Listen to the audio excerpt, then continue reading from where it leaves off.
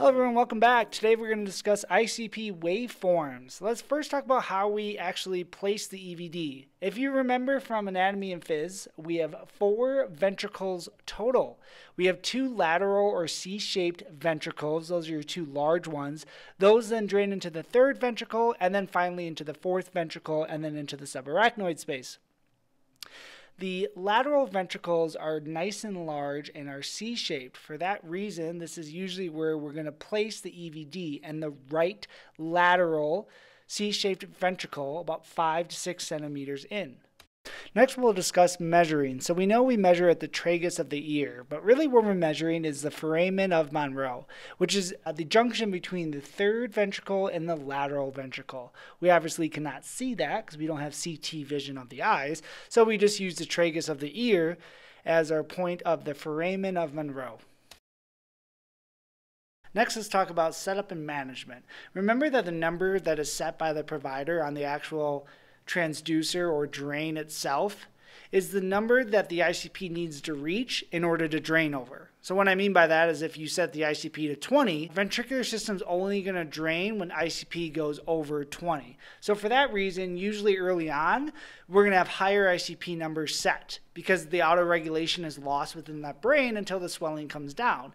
As these patients actually come off the EVD or we wean them from the EVD, we go down on our ICP levels, all the way down to 10, whatever you want to call it, to normal physiologic ICPs. This is the other way when you're transferring a patient to CT or maybe up to the unit and you're not able to transduce, you can simply make sure that the transducer is leveled at the tragus and look at the actual CSF, right? So if your ICP set to 20 and your patient's draining, then you know his ICPs are 20 or above, right? If they're not draining, then you know his ICP level is not hitting 20. I don't give anyone medical advice to do this, but it's a quick little way to assess your patient if you're going on a trip and you don't have time to transduce your EVD. Lastly, let's look at some ICP waveforms. So when we're looking at ICP waveforms, the normal compliant ICP is a P1, P2, P3, and it looks like kind of like a step.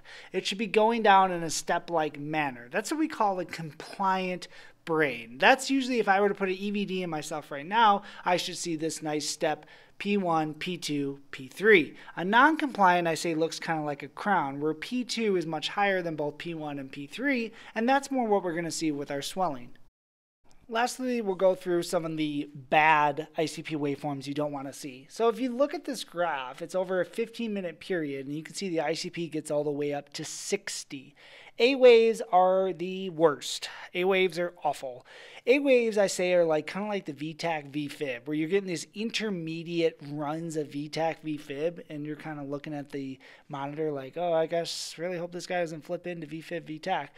It's these warning signs to warn you that this brain is very non-compliant. So with A waves, they look like shark fins. You get this huge increase in ICP, like all the way up to 60, and it takes a very long time for that brain to get back to normal ICP levels. So it's a huge, huge spike, and then also over time, the ICP stays very high. Next, we will look at B waves. I say B waves are bad. They're not as bad as A waves, but they're still bad. As you can see on your monitor, you're still having these very large spikes of ICP, way up, huge numbers, right? But it's coming down much faster. So they're not as bad as A waves, because if you remember with A waves, those shark fins, it's a prolonged period of ICP. We have a very high ICP over a very long period of time. Whereas B waves, we still have these huge spikes in our ICPs, but our time is much less. So we get an increased spike, but it comes down quickly. Lastly, let's look at C waves. C waves are crappy. They're not the worst of the bunch, but they're not great either. So C waves, you're still having these spikes of ICP, but they're not as huge, right? It's not like your patient's herniating right before your eyes. You're still having spikes, but they're coming down quick. So C waves are the worst. But the major thing with any of these ICP waveforms is be aware of them.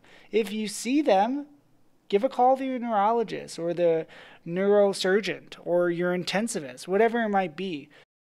I hope you guys enjoyed the video. If you did, give me a like, and we'll see you next time.